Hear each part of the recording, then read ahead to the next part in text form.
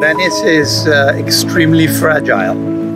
So the problem of Moto Ondoso is that you have great impact and erosions on all the foundations of the canal sides and the buildings, from the Canal Grande to the smaller canals, because the continuous passage creates waves, and the waves impact on the sides, and they erode the fabric of the walls.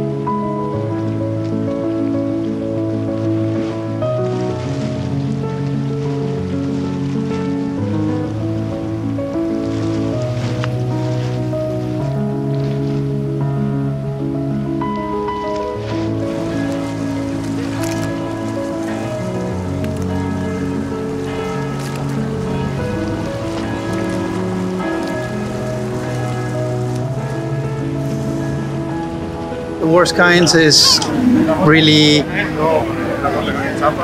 taxis, inevitably, because they are beautiful boats, but they go fast, and they are using traditional diesel engines still.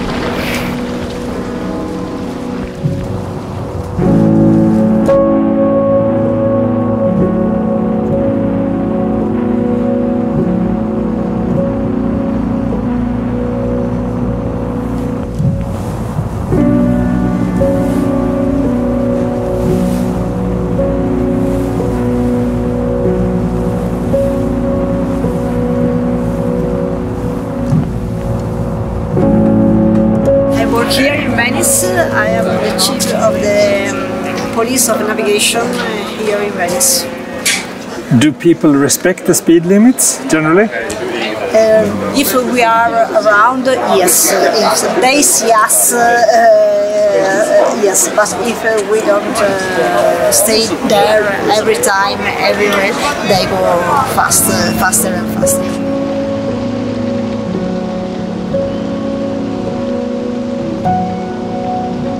The Venetian is a big problem because it's something that hurts very badly the city. It's something that has to do inevitably with the volume of transportation. Commuter boats, taxis, transportation. So all of that creates a lot of pressure and creates the problem of Moto Ondoso.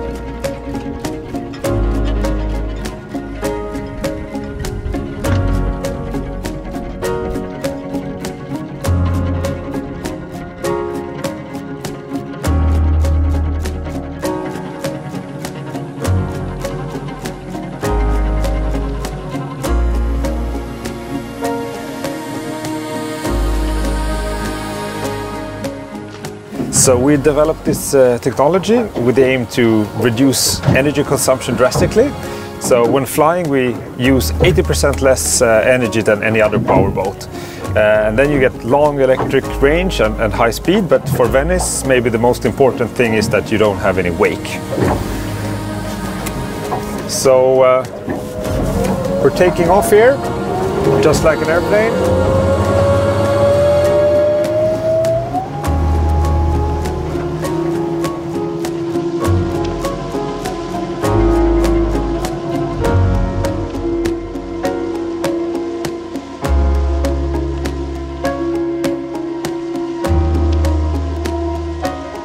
So as you can see behind the boat, there's barely any wake. It's the same kind of wake that you would expect from a rowing boat or a classic gondola, but we're driving fast and on electricity.